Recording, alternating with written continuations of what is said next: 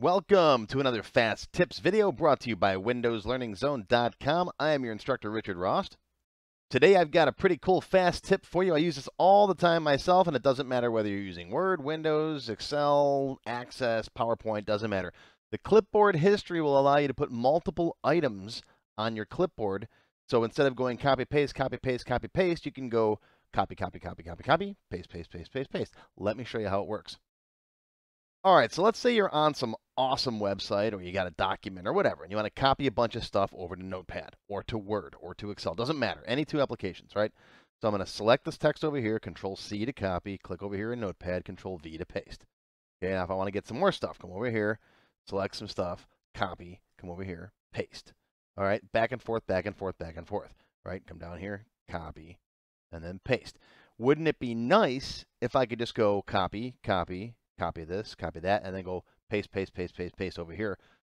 It would save me so much time, and it does. This trick saves me a lot of time every day. All right, so let me delete all this stuff over here. Delete.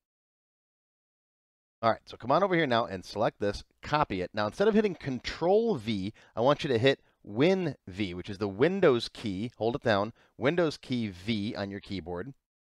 That's this guy, right? Most keyboards have a Windows key. Well, your keyboard if it was made after 1999 or so, right? Windows key V. And now the first time you hit it, you're going to see this guy. It says can't show history. See all your copied items in one place. Turn the clipboard history on now. Yeah, let's turn it on. Click turn it on. All right, now your clipboard's empty. Let's go do that copy again.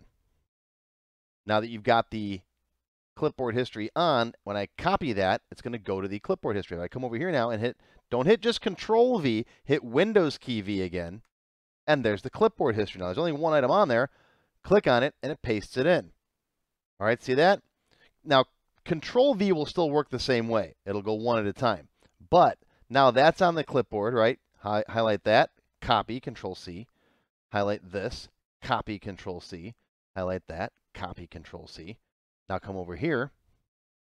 Now I can go Win V, click on that one. See, there's the clipboard with all the different items on it, right? Enter, enter, Win V, click on the second one. See? Win V, click on the third one, and so on. That's a whole lot easier than having to go back and forth. Copy, paste, copy, paste. Plus, these stay on here. So if later on you're like, okay, I needed that third item now, okay, there it is. And you can pin these on here too. Right? There's an option over here on this little dot, dot, dot menu. There's delete if you want to get something off of there. And there's pin. So you can pin that even when you clear the history or restart the computer. It saves it. All right, so just pin that on there. You'll always have that on your clipboard.